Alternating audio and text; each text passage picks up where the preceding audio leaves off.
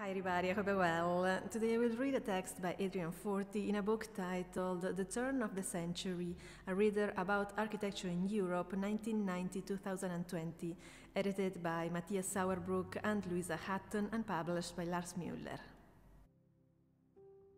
Depending on who you talk to, the 30 years since Sauerbruch and Hutton started up their practice have either been very good for architecture or very bad for it. Two developments in particular within the economic climate for new buildings have brought about these divergent accounts of contemporary architecture. First of all, the freedom and speed with which buildings now circulate as images has led to the discovery of a new kind of value generated by buildings, a value unconnected to their traditional economic capacity to change land use and enhance rental value.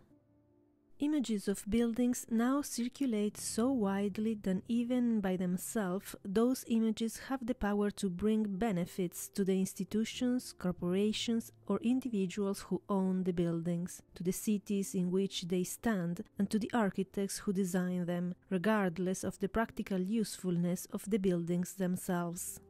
In this way, buildings can act as bait, bringing further investment to a locality and maybe rejuvenating ailing economies, thus creating an additional gain less tangible than that offered by a building's service function, but one that may far exceed the profits deriving from its practical use.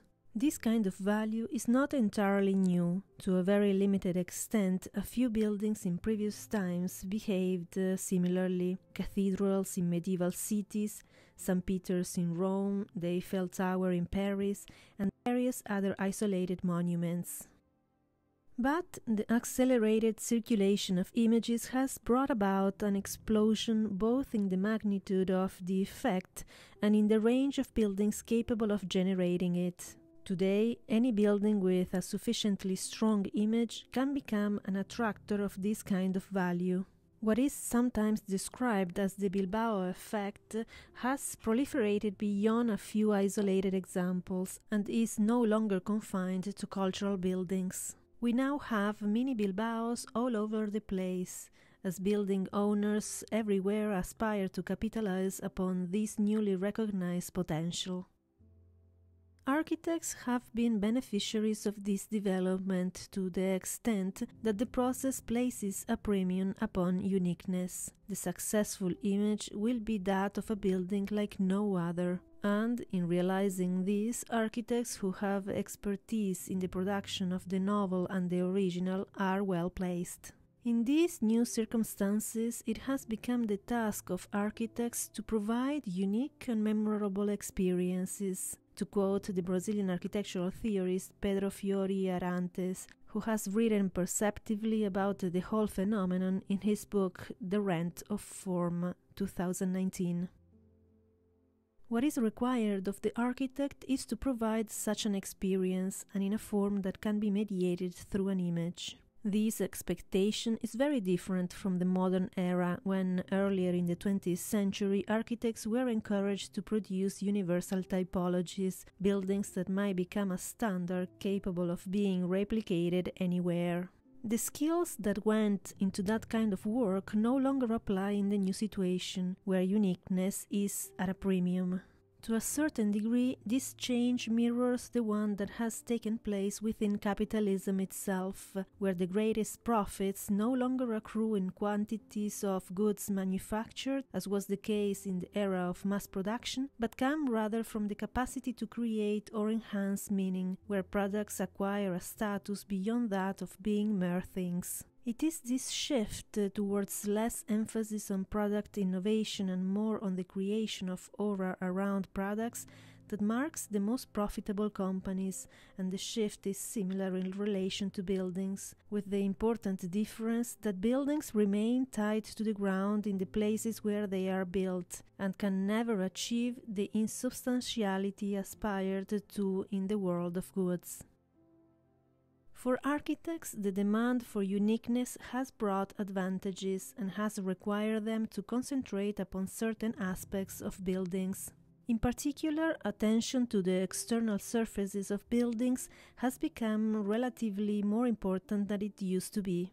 Previously, architects operated with a relatively limited range of surface finishes. Now, a proportionately greater amount of an architect's ingenuity goes into devising novel surface effects, often so that the mass of the building is made to seem to dissolve beneath the image projected by the surface. To reach the immaterial, in the words of Jack Herzog, has become a frequent architectural aspiration.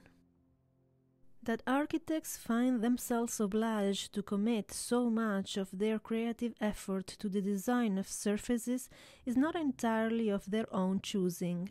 Whereas once it was the disposition of interior spaces, the relations between users and occupied space, expressed through concepts such as fit and flexibility, and the relationship of buildings to their surroundings that absorbed the most of an architect's attention, nowadays, whether they like it or not, architects find themselves expected to come up with novel and unique solutions to the external skin of buildings, because that is what will dominate the mediated image.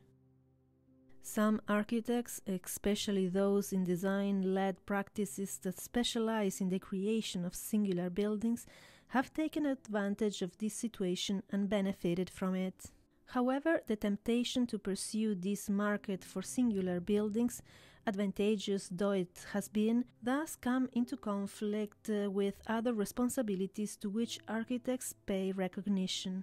If we take Rem Koolhaas' 2005 definition of an architect as someone working for the public good, was he being sincere or ironical? The attention to singularity is cast into sharp relief by the other major development of the last 30 years, namely the impact on building production of the neoliberal economic policies pursued in many Western countries.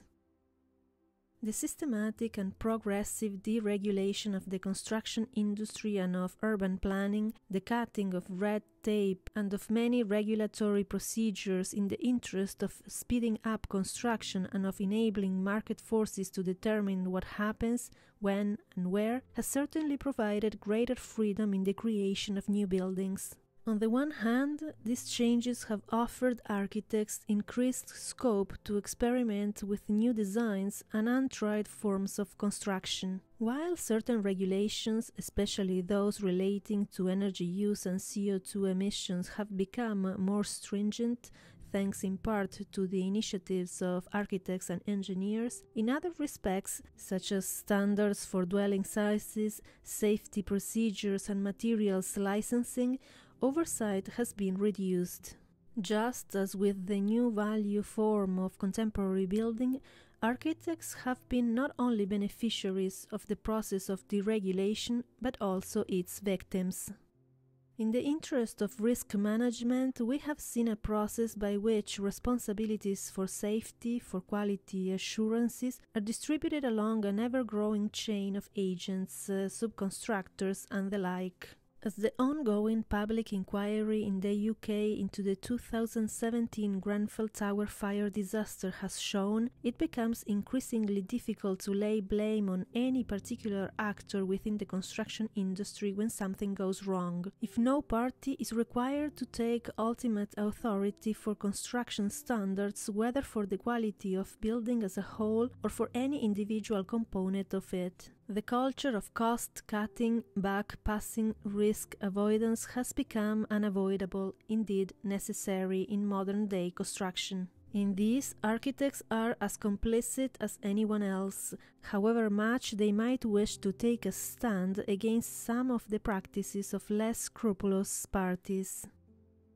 Traditionally, architects were expected to protect the interests of clients, of builders, and of society at large. How well architects reconcile these divided, sometimes conflicting responsibilities is a mark of their ability. In the current situation, though, never has the opportunity for architects to act as the conscience of the construction sector as a whole been greater, even though their power to act is more circumscribed and diminished than ever. How architects are to negotiate between the fresh opportunities presented by the new value form of buildings on the one hand and the bare pit of a partially deregulated construction industry on the other is a question that any architect entering practice in the last 30 years has had to confront. For those like Sauerbruch and Hutton who have successfully navigated between the two without unduly compromising themselves, one can have only the greatest respect. Ask for the book at your local bookstore. Thank you for watching and see you in the next video. Bye.